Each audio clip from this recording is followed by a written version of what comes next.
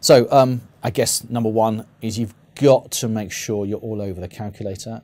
Although there won't be a huge number of calculation questions, I mean, most level 1 exams will be between sort of 25% to maybe 30 odd percent, maybe a quarter to a third, let's say, of the calculations typically involve you using your calculator. But that said, if you need to use a calculator, then clearly you need to use your calculator. So it's important that you know all the relevant functions and you can do them quickly. So these last few weeks, just identify those key functions. We have a list of them here. So the time value of money, that third row from the top.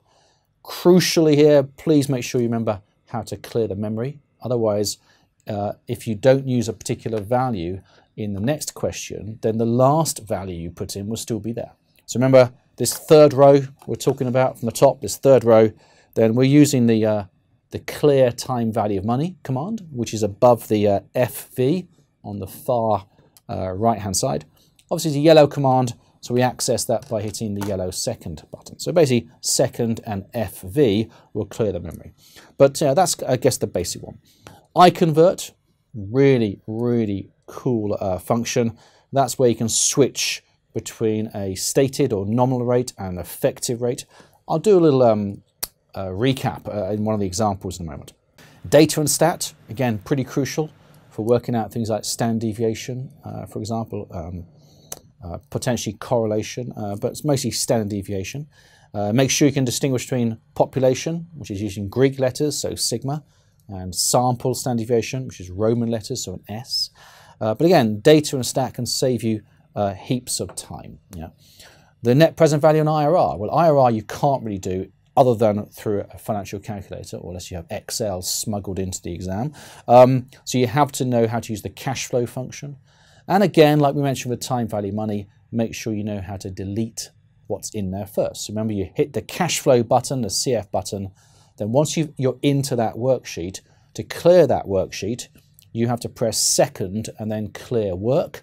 And the clear work button is this bottom left button here. So second, bottom left, but you have to press that once you're in the worksheet. So cash flow, then press that.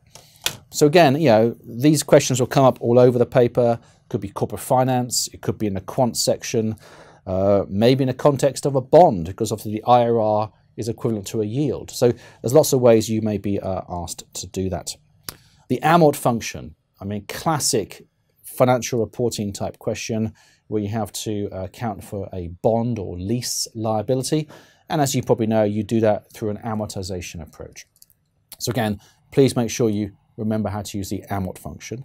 Now, if you forget any of these functions, there is a free video which you can click on. Link is shown below if you need it. But basically, have a little checklist of these cash flow type functions. Now, there are loads more functions in the calculator, but they're not really needed for CFA. So these are the main ones we have here. So I guess that's the first tip, is knowing those functions. Okay.